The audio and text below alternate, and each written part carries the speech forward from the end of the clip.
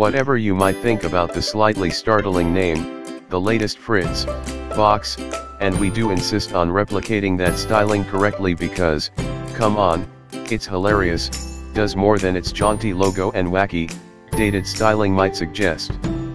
In fact, it seems it's absolutely insistent on doing everything it possibly can. It routes wireless traffic, it routes wired traffic, it routes DSL and analog phone lines, it manages DECT phones, printers, network storage. Plug in a 4G dongle and it'll even provide fallback connectivity for your network in case of a main connection outage.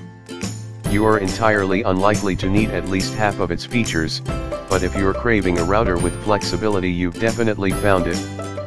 The real question, though, is do we want this in our house? Does that flexibility warrant the price?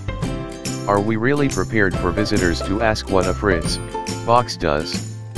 Those questions are answered not just by the Fritz box 7590's wide range of almost enterprise-level features, but by the fact that it almost keeps pace with similarly priced competitors in terms of performance and power. The German-made Fritz box 7590 is, as you might expect, widely available across Europe, coming in at somewhere around £265.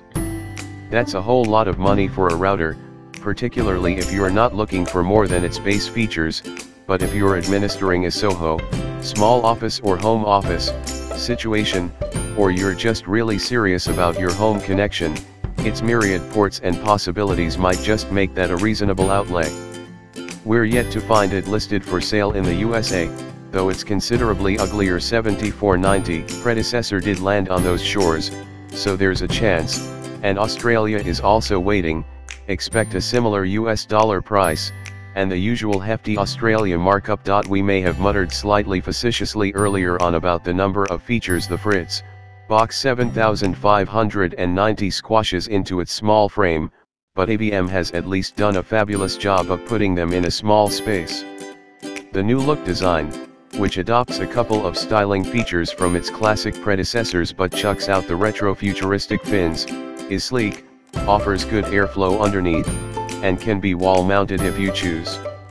It's also visually very different from most routing hardware, opting for a gray/dark gray/dark red combo that's uniquely Fritz box. This is a great router for VDSL users, including BT Infinity subscribers, or at least it will be, thanks to its support for VDSL 35B super vectoring. Essentially, this is a way to tease up to 300 Mbps out of twisted pair cabling, presuming you're on a short enough hop to the cabinet. No UK ISP supports it at this time, but it's good to be prepared